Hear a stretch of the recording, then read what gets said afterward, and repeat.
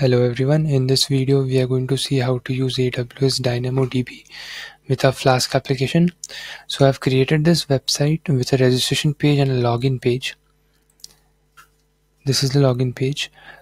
So what we are going to do is we are going to use DynamoDB to create a new user, and we are going to log in with that particular user credentials. Alright, so in the DynamoDB, right now I have a table named as users, and in that table I have one user, that's me, Aniket Vattamar, with the password as Aniket.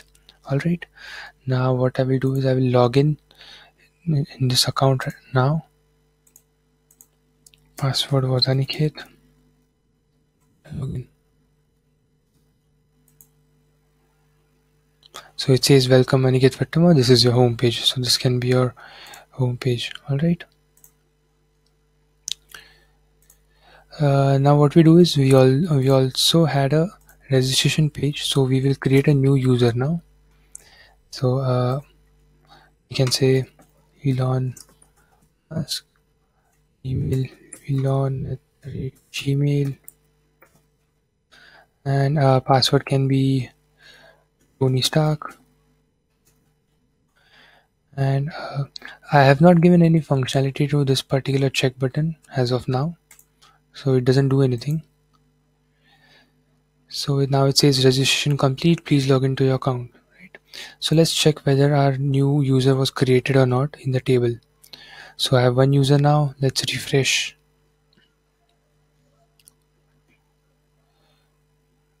Now we have two users, Elon Musk, and the password is Tony Stark. Let's log in.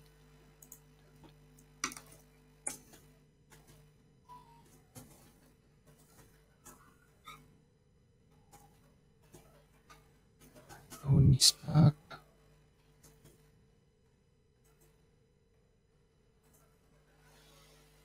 So it says welcome Elon Musk, and this is your home page, right? So let's look at the code now, how we can do this.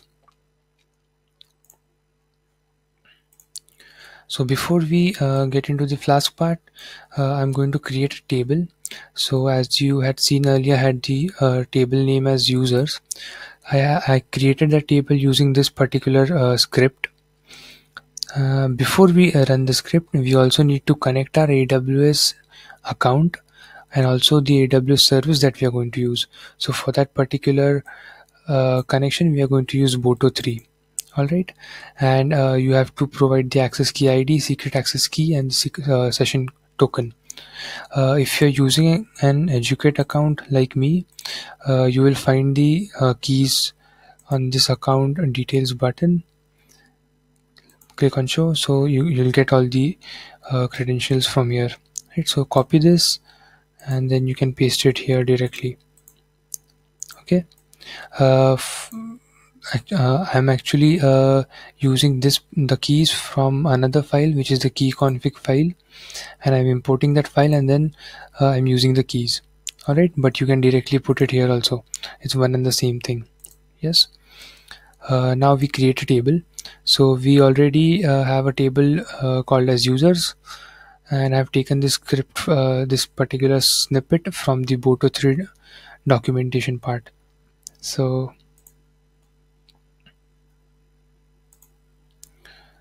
this is the documentation. I will provide the link of this particular documentation in the description below. So we already have a table as users. Now we'll create another table, that is user data.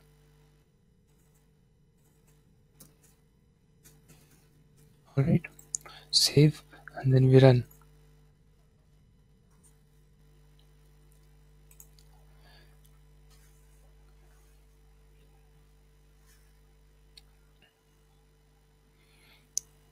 Let's give this some time.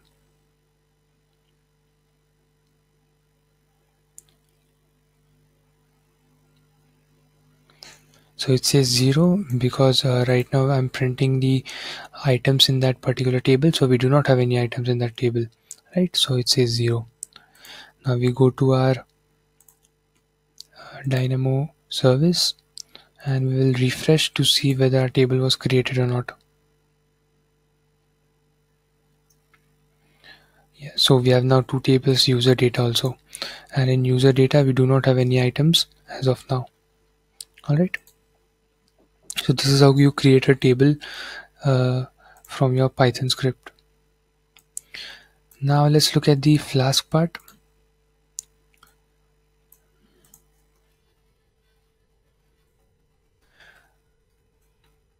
Here also I'm connecting my AWS account and the DynamoDB service using Boto3.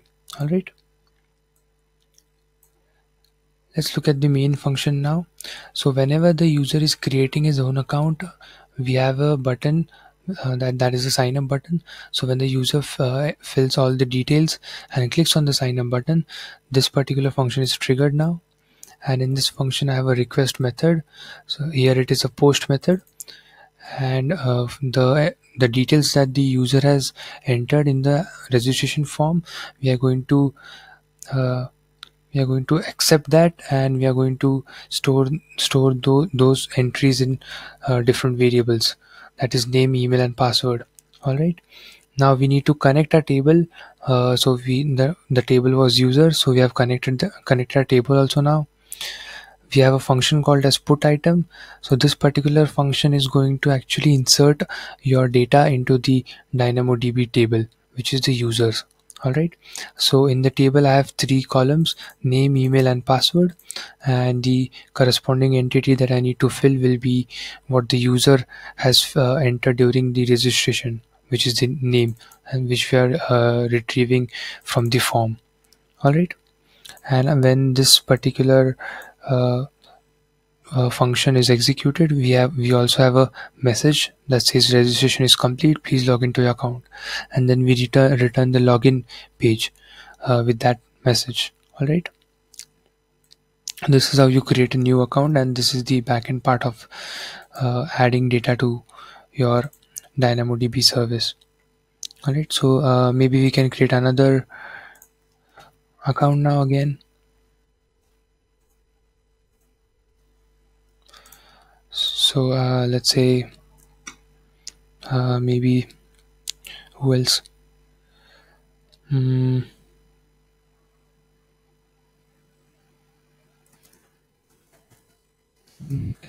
Tony Stark, Robert, password will be Stark,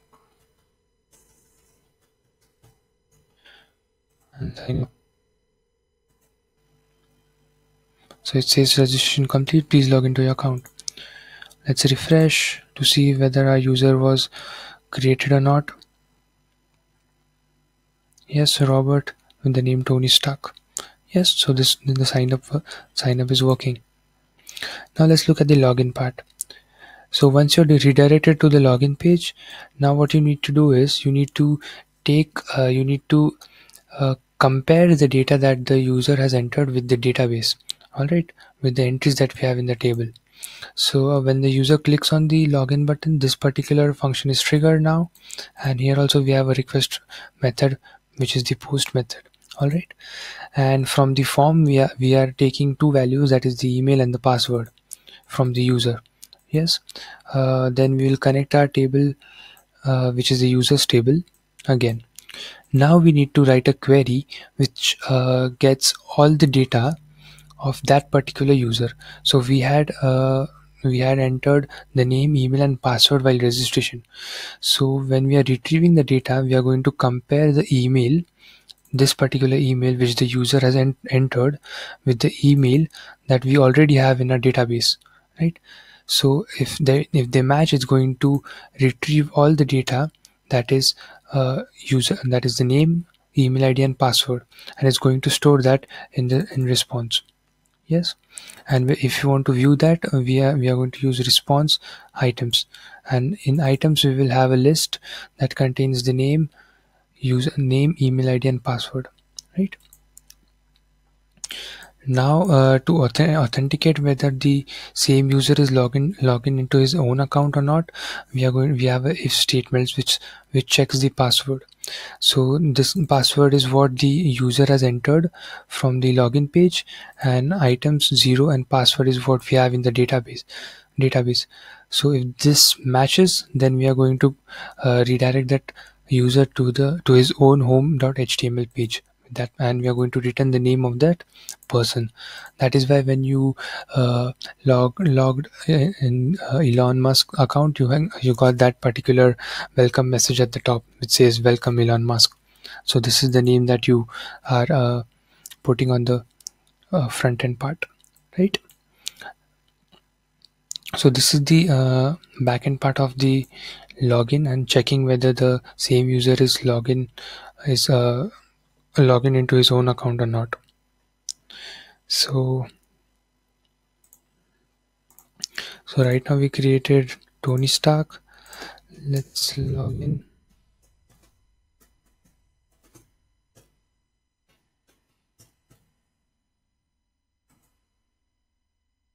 It says welcome Tony Stark. All right. So we have this particular DynamoDB service working with our Flask application.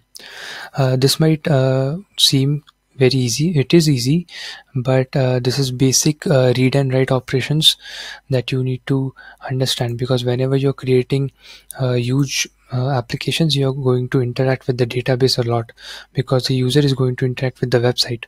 So the user is actually going to put something on your website which you need to store it in your database, or the user is going to download something from your website which you need to retrieve from the database for the user, right? So this particular read and write operations are extensively used in bigger applications. So you're going to use the same code again and again as per your application. All right. So this is what I wanted to show you in this particular video. It's very simple. I have the link to this code on my GitHub. You can check that.